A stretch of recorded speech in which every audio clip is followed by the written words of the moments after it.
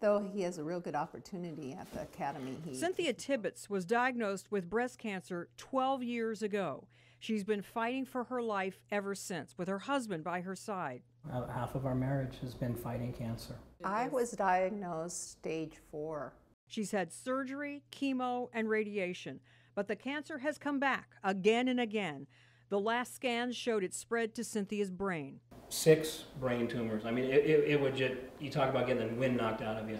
Now, doctors are performing a clinical trial on a new way to treat cancer that's spread to the brain. It's called focused ultrasound. What we do is we shoot these ultrasound beams into a target deep within the brain. The device delivers more than 1,000 beams of ultrasound.